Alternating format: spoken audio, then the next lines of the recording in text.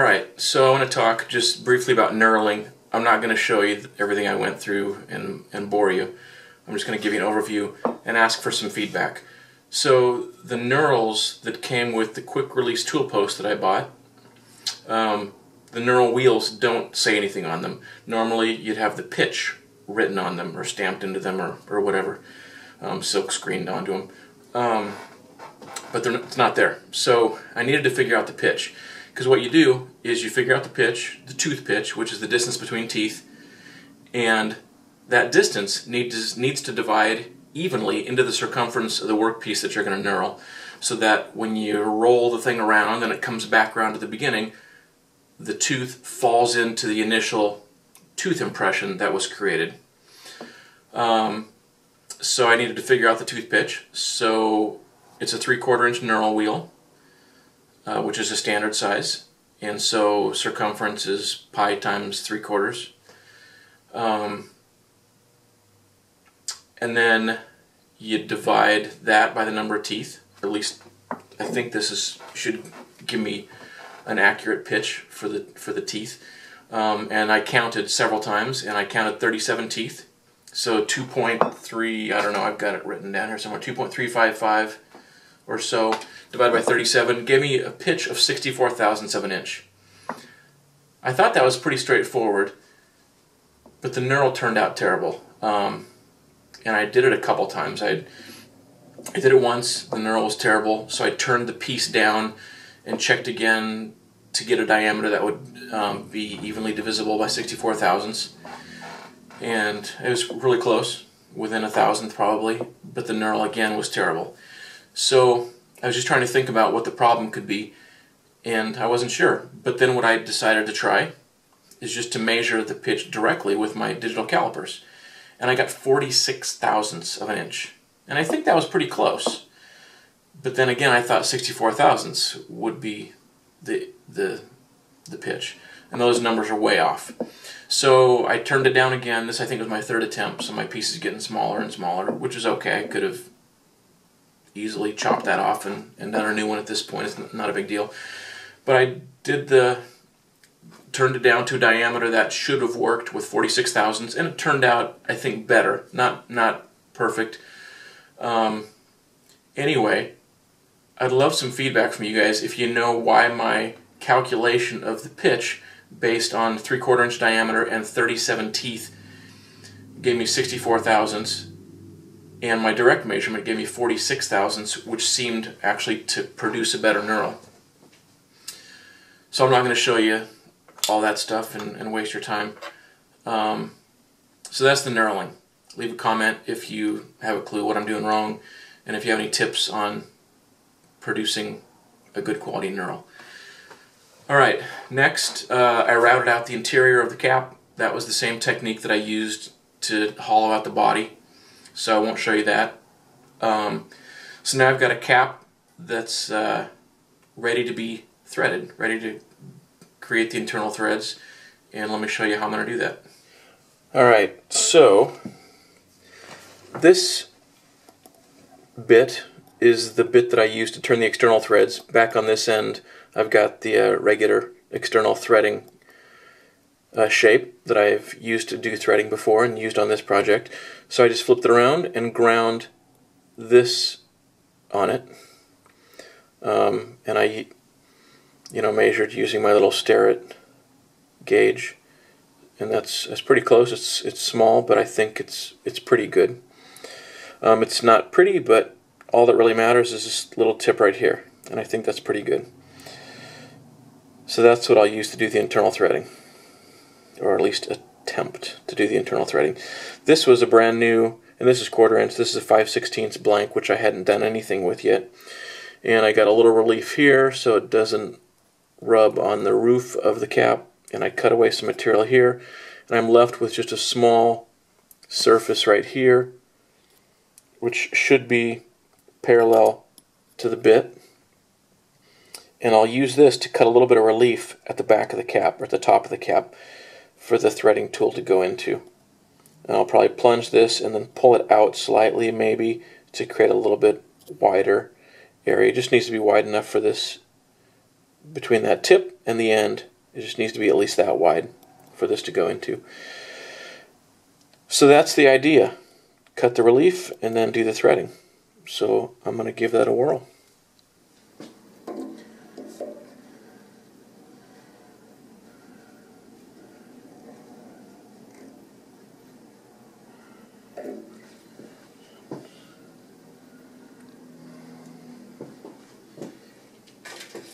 So that's about 100 thousandths thick.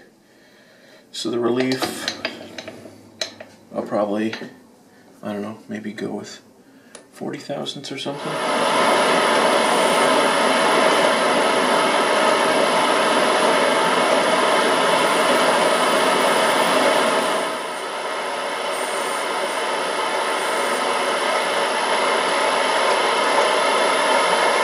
I think I need to provide a little more relief on the bottom of this thing.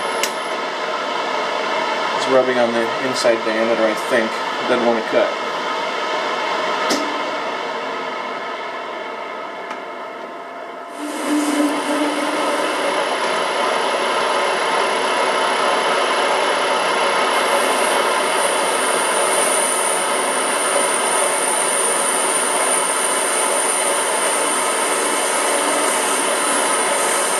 There's a little burr on the edge of that, but I'll just speed it up and put a little sandpaper in there and get rid of that burr.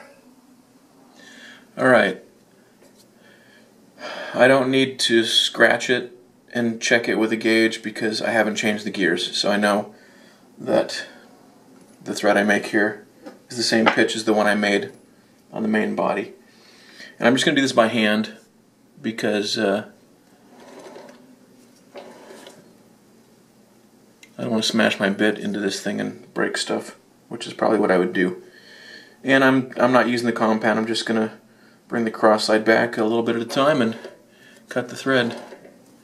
And I did check the distance from the tip of the bit, or the cutting tip, to the end of it, and my relief is enough for the thread to go out the end and have a little breathing room without bumping into the top of the cap.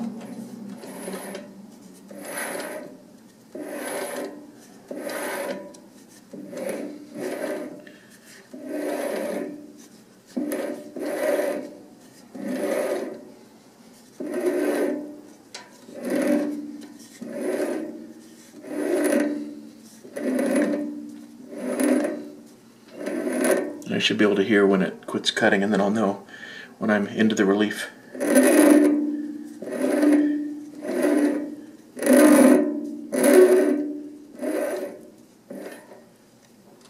There we go, I'm into the relief. So I'm going to go ahead and set the carriage dial to 0 just so I have an idea when I'm approaching the relief. Alright.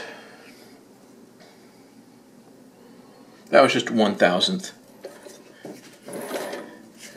So I'll cut a little more this time.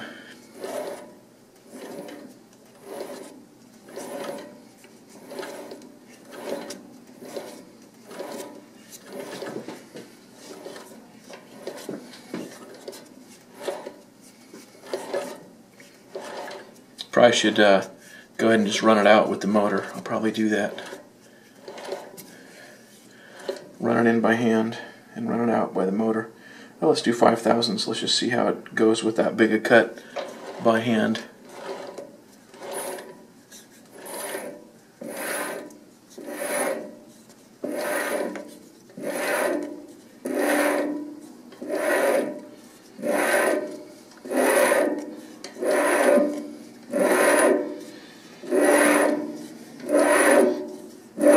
Coming up on the 0.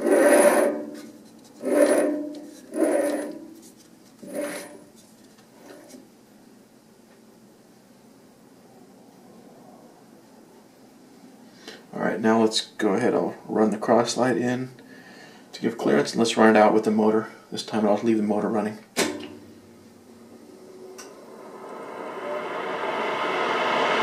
And make sure I go the right direction.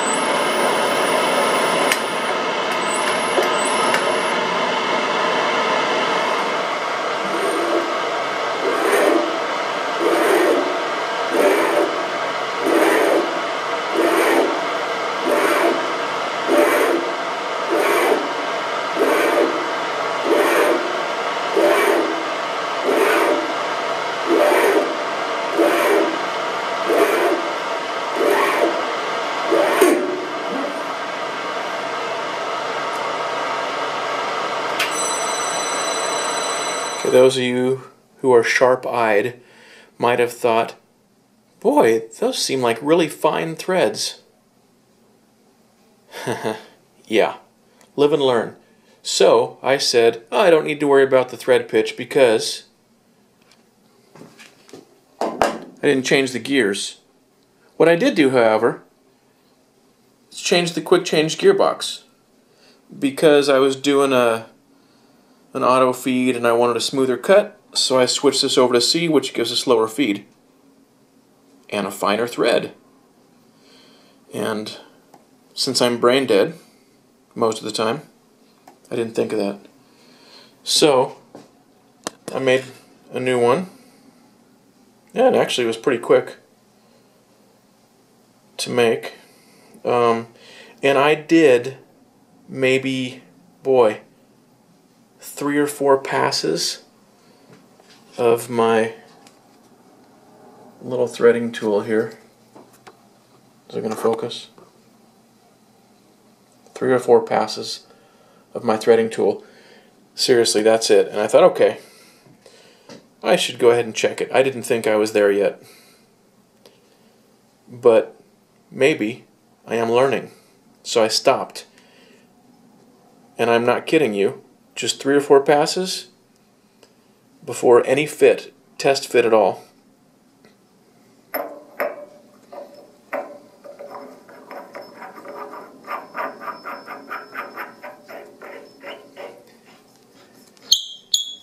And it is, I don't know, probably about as good of thread as I am capable of cutting.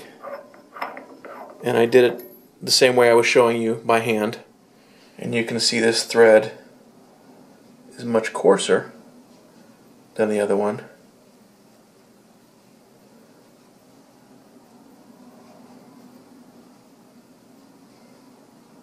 And voila, just like that. Turning that chuck by hand a couple times, and I got a thread.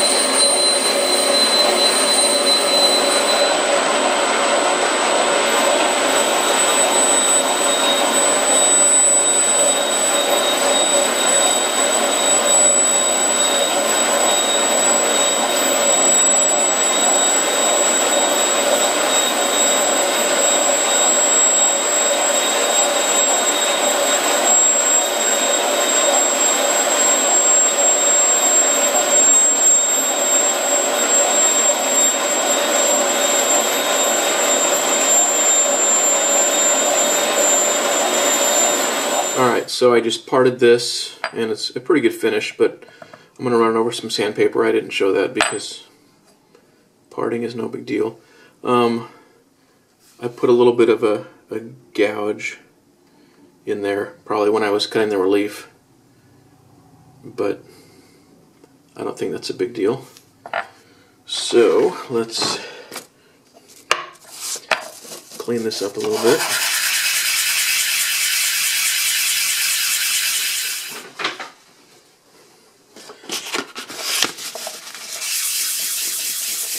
This might be too fine. Probably could use some 320, but I'm not sure if I have any. Alright, ran out to the garage and got some 320. So I went from 220, and this is 320, and then I'll go to the 600 to finish it off.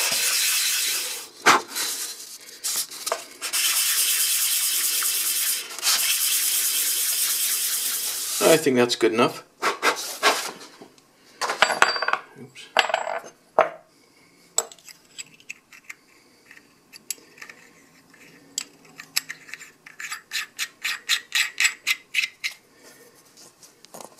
There, that'll never come off. Well, it won't loosen on its own anyway.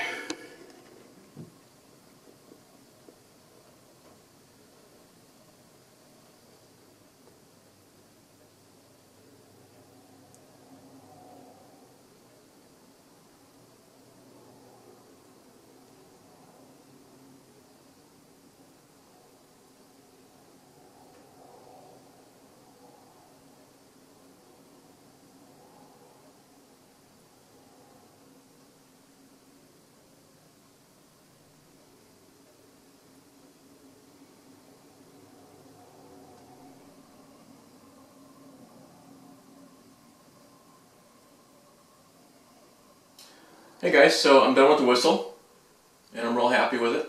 By the way, it's called a whole tone whistle, H-O-L-E, or a tea kettle whistle, or even a bird call whistle. And you can find lots of information on this whistle and all kinds of other whistles on Wikipedia. It's a huge article with lots of Greek characters and scientific terms and stuff, so pretty complicated. So I didn't get into that too much, but that's a whole tone whistle. I couldn't stand the suspense of trying it on the tea kettle first, so once I put it together, I blew on it and it whistled, so that was a relief. I brought it down and showed it to my wife, and remember I told her I would make her a whistle for this tea kettle probably a year ago, and I'm finally doing it, or I finally did it, and she blew on it and it just made some funny sound, it didn't whistle.